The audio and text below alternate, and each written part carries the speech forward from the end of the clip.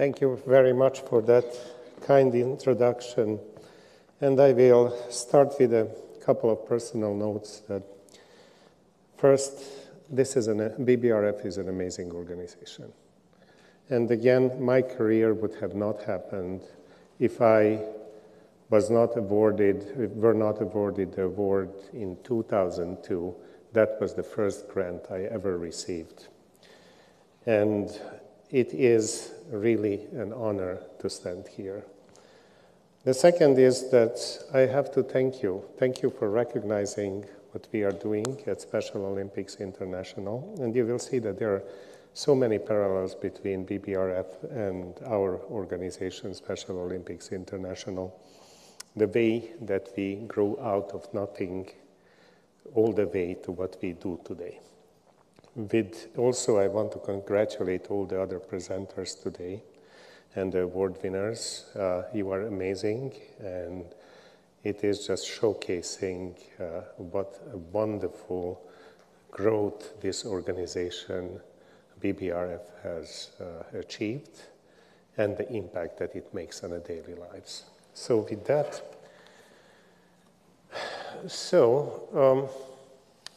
how did it begin?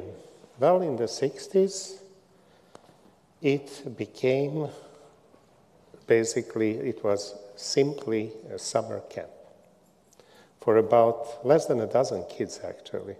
It was in a backyard by a visionary, and Eunice Kennedy Shriver is well known to all of you. And she basically had this vision, a vision of a better, juster world for everyone with intellectual disabilities. And these were the first pictures from a summer camp, and the tradition continued, and the organization grew. And where are we today? So from the 60s to today, 5 million athletes, 200 countries, 30 different sports, more than 1 million volunteers, more than 100,000 competitions. And we are basically the world's largest sports organization for people with intellectual disabilities. This summer, this picture is from the Summer Games, which were held in Berlin. And this was an amazing event. I walked in with all the athletes in the stadium. I can't describe the feeling when there are 70,000 spectators cheering in the same stadium where Hitler refused to shake the hand of Jesse Owens. That just shows how far we have come. But this is the world distribution. We are not a US-based organization. We have a strong presence in the US, but as you can see, we are present pretty much everywhere. COVID gave us a little bit hard time, but we are recovering very well. And if we go on, it is clear that about more than 20 years ago, it became apparent that we should probably just not be a sport organization and an advocacy organization, but much more. Our athletes have unmet needs. And those unmet needs are even much worse than the typical population. So if you look at it, tooth decay, tooth decay, eye disease, flexibility, failing hearing tests, and so on. And a lot of our athletes cannot communicate with the traditional means. So there is one study, sort of more at this point not published, but it's an anecdotal study that imagine if you have an unmet dental need and you live in pain constant pain. And you can't tell about it because you are not verbal. And nobody knows about it. And once this is remedied, this is the filling has been done, the dental need has been attended, guess what? The behavioral problems go away. And then you recognize that all of this is connected. That living in pain actually makes sense that it will lead to behavioral deficits, right?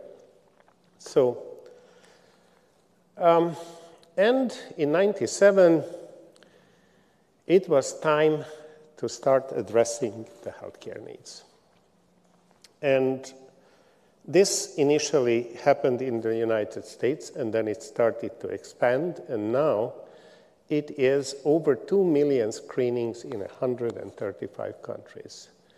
9 medical disciplines, and COVID, we are getting back from the figures before from COVID, and we are basically going more comprehensive and developing further all these assessments and referral processes for our athletes. So, what are we seeing as a result of the health programming? 50% reduction in mouth pain, in decay. 60% show normalized blood pressure. 30% less healthcare visits. Then you have that 3 times less cost for the society if you address their need. This is true prevention. And, oops, no, I'm pushing the wrong buttons. So, and ultimately, if you look at it, that we are getting to a better health status based on the World Health Organization guidelines to our athletes.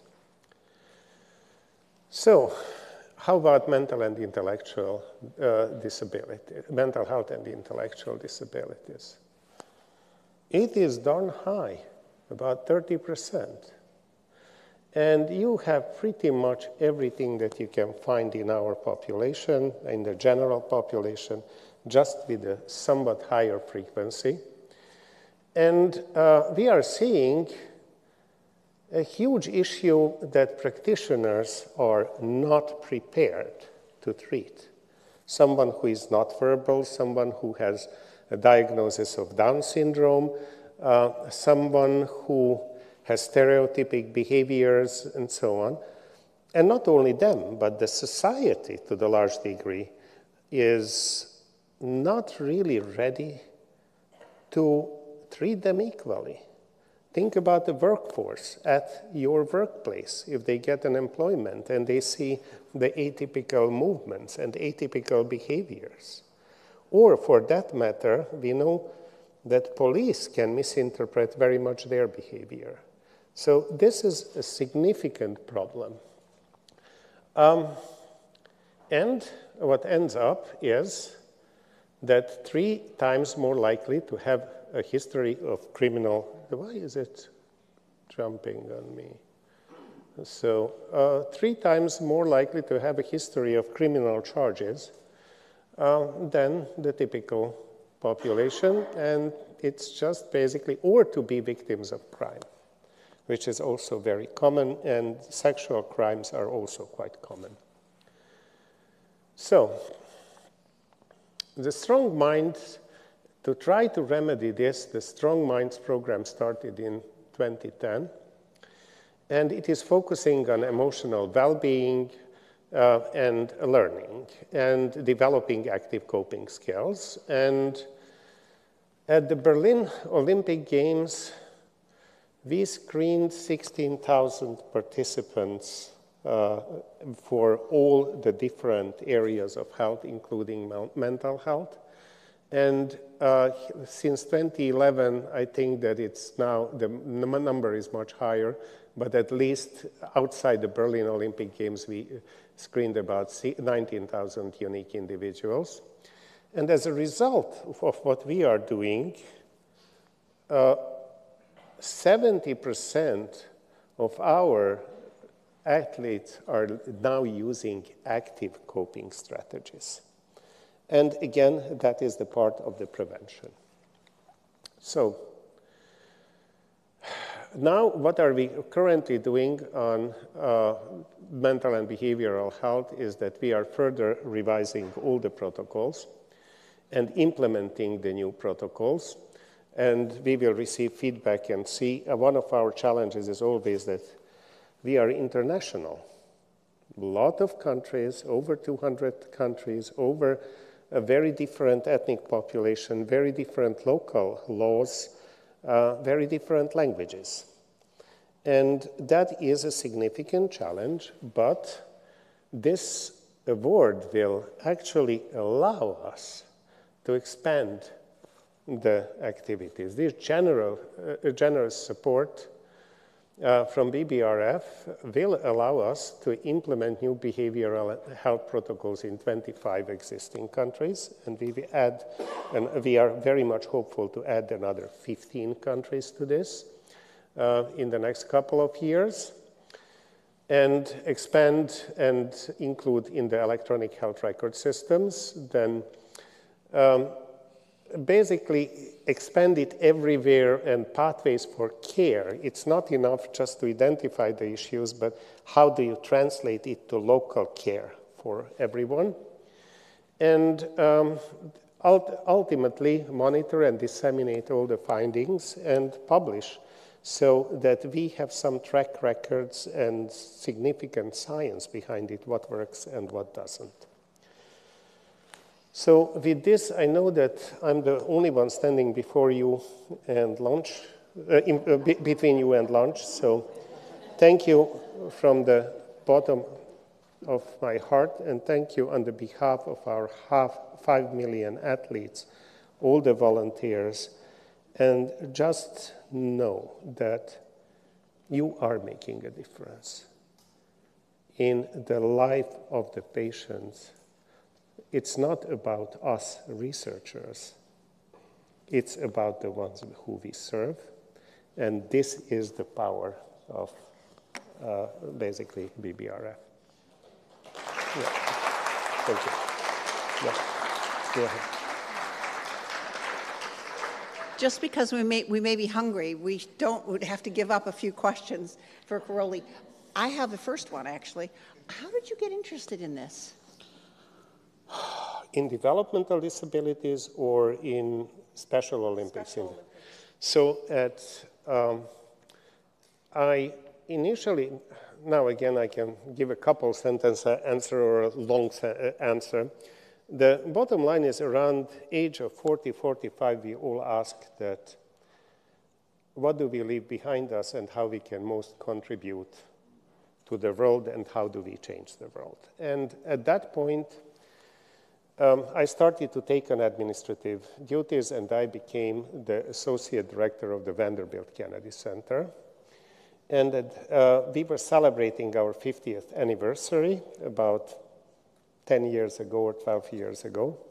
And our keynote speaker was Tim Schreiber, and who is now the chairman of the board for Special Olympics International and doing an amazing job.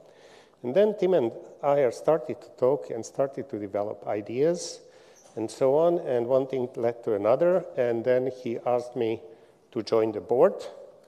And then I was the co-chair of the Research and the Policy Committee for several years, and now I'm the chair of the Global Medical Advisory Committee for the world. So, and it's sort of one thing led to another, and I felt my passion grow, honestly, over time. So Schreiber caught you in a vulnerable moment, a plastic moment of the brain. Yes, I would say so, yes. Questions? Thank you very much. I applaud the work you do and your organization for these very special people. How much support do you get from the organized sports world? For instance, the NFL, $15 billion a year enterprise, or corporations, but particularly the sports world, NBA, NFL, Major League Baseball. Okay, now I have the microphone and the camera is on me, so I have to be very careful. I will have to be very careful with my answer. And I will say this, that certainly not as much as we should, in my mind. But again, that's my personal view. We do get support. So Wolf from ESPN Dick Wolf is a big supporter. He's on our board. So sort of, I would say that there are individuals that are very strong supporters of our organization. Does it everywhere, every time translate to money, which we need for our activity? Probably not. But again, there are amazing individuals from Dikembe Mutombo, who was on our board, to some other very prominent professional athletes who deeply care about our cause. But again, is that sort of permeating all aspects of the professional world and the business of professional world? I think that they could do a little bit more. But again, you know, the need is always in the society endless, and the resources are always limited. So we have to be grateful for their support at this point.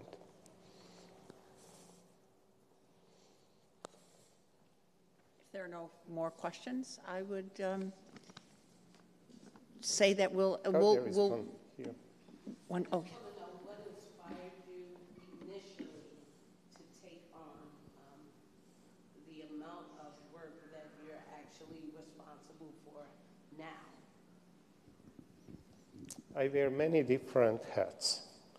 I'm running the second largest intellectual and developmental disability institute in the world with 13 departments, 570 employees. So sort of this was the, so what inspired me when I started initially? I think it was both curiosity and the quest for justice. And the first thing that I always was thinking about it when we talk about diversity, somehow intellectual and developmental disabilities are left off the list. And that always bothered me. That was one. The second is curiosity. I wanted to understand, first, how the processes arise, what is happening in the brain and the body, and is there a chance to remedy and help and improve certain aspects of functioning. And that's why I'm both a researcher, an administrator, and a community advocate, because I think that those three should go together if you want to make a real impact. Thank you. Thank you. Thank you.